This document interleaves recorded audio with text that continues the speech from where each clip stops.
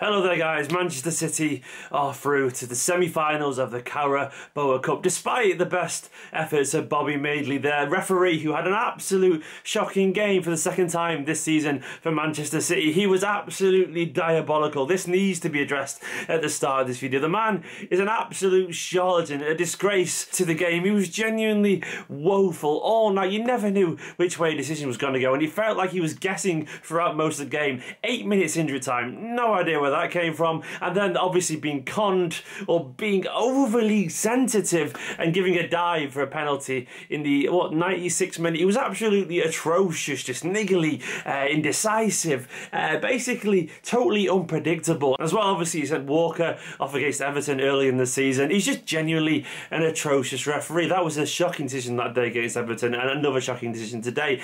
And after all that, after all said and done, after Madeley's absolute horror show, we still showed enough desire with a team full of kids, full of raw players, full of squad players who don't play very often, to get through against a Leicester team that seemed to grow into the game as it developed. We started off pretty well, I thought. In general, we controlled the early spells of the game. We looked relatively confident, and then I guess our naivety started to show a little bit. We did score, and not against the run of play. We were still kind of level at that kind of point in terms of the overall flow of the game, but Gundogan led a charge, slipped past one or two defenders and played in Bernardo Silva, who scored. And then after that, we kind of lost a little bit of impetus. We lost control of the midfield. The defence looked a little bit shaky in general, and obviously Leicester, the crowd were buoyed when they brought on their big two, Riyad Mahrez and Jamie Vardy, and they eventually got back in it through terrible means. In general, it was never a penalty in the middle of the years, but they got back in it. And I'll be honest, from that point onwards, when it went to extra time, I thought, given the young players on the pitch, given the debutants there, that maybe we were going to end up losing this. But credit to them,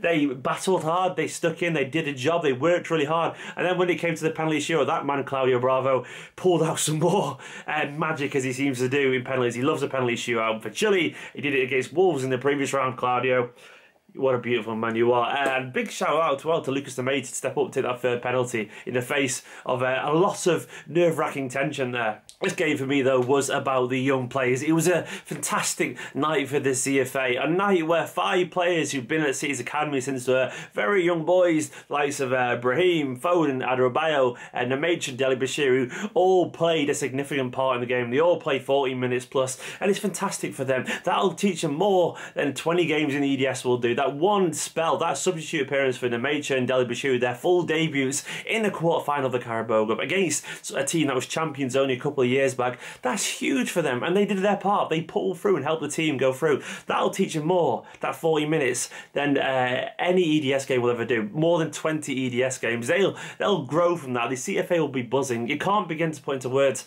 how much that'll ripple around the CFA, how they'll see that these players can get a chance, and they'll get a game if they earn it through in cups like this, that Pep is paying attention to them. I never thought he was going to bring on Dele-Bashiru and Nemecha, given the fact they had Sane there and Delph and Walker on the bench, but he didn't. He brought on the young lads. I know the idea was to try and get lucky and maybe get through to the full-time whistle, given the fact we won a lot, but he still couldn't have.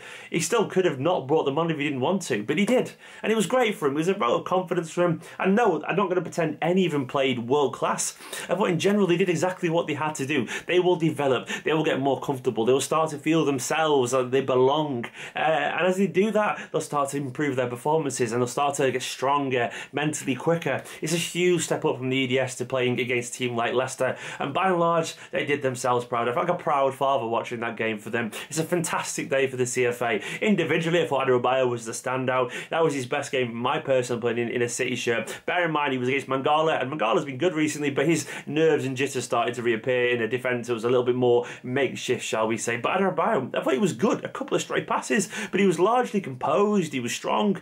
He was tall. He was tall, obviously he was tall. He was decent on the ball in general, and when Vardy came off, he kind of reined him in pretty well in general. He played like the more mature one of the two, and it's no surprise given the fact he's more used to this style of football, given the fact that he's come from our academy. I thought that was a good game for him. I think it was notable that his confidence and his self-belief was much better, given the fact he'd only played a game quite recently against Shakhtar, as opposed to having to wait 3 months each time. He needs games now. He proved that he is obviously going to be good enough at a decent level at some point in his career. Hopefully he can get even better, and imagine how good he would be, potentially, in theory, alongside a senior player like Stones or Otamendi. We can only only hope that maybe he gets more chances one day, but he should be very, very happy with his performance tonight. Phil Foden, I'm a big Phil Foden fan. He looked like a 17-year-old. I'm not going to pretend he was fantastic. A couple of nice moments, a whipped cross, a nice little 1-2 here and there. But in general, I think he needs to learn that in the centre of the pitch, in a game like that, you have a lot less time and the players are a lot stronger. And that'll just come with experience. You can't experience it until you've actually experienced it. And I think in general, he's caught on the ball a couple of times. He looked a little bit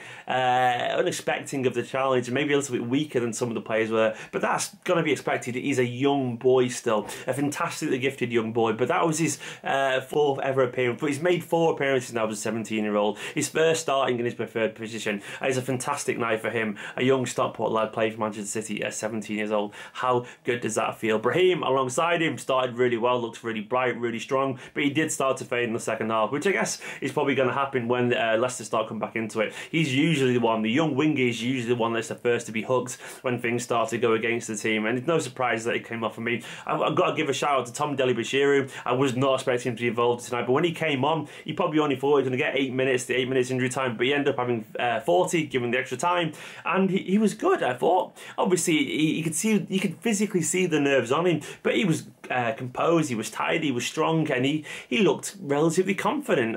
Given the fact that he probably wasn't expecting to be involved tonight either a week ago, he did himself absolutely a world of good there. I'm genuinely buzzing for him. A wonderful little young player. Another who's probably going to have a great career for himself, hopefully at Manchester City, but tonight will be something he'll remember for a very long time, as it will be for Lucas Demetriou. He was positioned out on the right. He's not a right winger at all. He's a striker, but he's still putting a decent little shift. A couple of sloppy touches, but a couple of moments too where he drove at their defence. In general, I can't discount how good this is for the team tonight. Bernardo Silva, I thought it was frustrating in terms of his decision making. He showed more aggression and desire, and he showed his dribbling ability a little bit more than we've seen recently, so that is coming back into his game still, but there was some decision making that let him down. But we have seen what Gundogan has learned from a run of games recently, so maybe that's all he needs to. Gundogan, in my opinion, was the best player on the pitch, by the way. I thought he was absolutely excellent.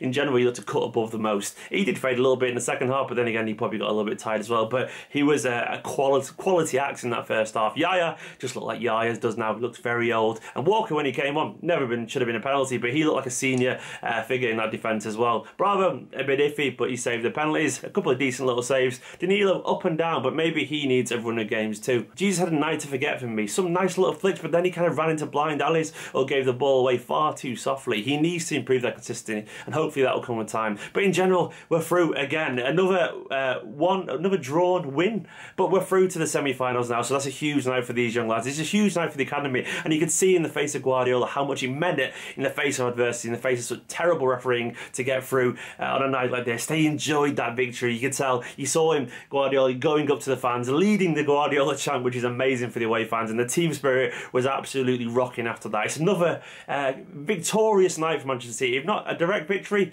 it kind of is and it kind of isn't at the same time. It's a victorious night at least. We're through to the semi-finals. Life is very good. Let me know who you thought was a standout player. Let me know what you thought of the young lads. I thought they did themselves proud in difficult circumstances.